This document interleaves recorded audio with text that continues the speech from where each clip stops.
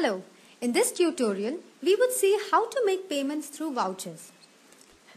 A voucher is usually a printed piece of paper that entitles the holder to a discount, or it may be exchanged for goods or services.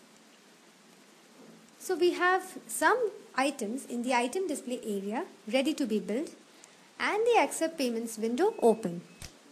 We click on the voucher option. The dynamic button enabled is the voucher detail button.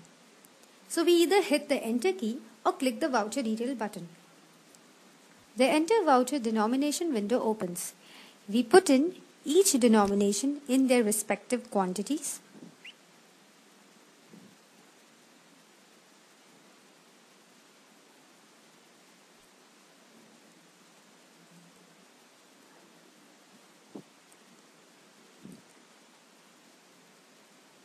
Note that the voucher number is an open field which can be used for capturing third-party voucher numbers as and when required. In case there's a mistake in entering any details, select the record and click on the Clear Current button.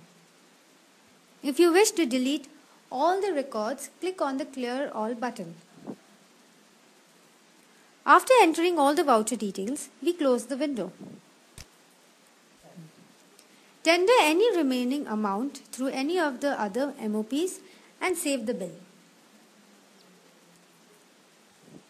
Please note that giving refund in case of redeeming excess value vouchers lies at the discretion of the HO.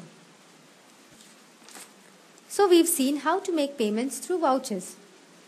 To know more about GINESYS POS, subscribe to our channel. Thank you.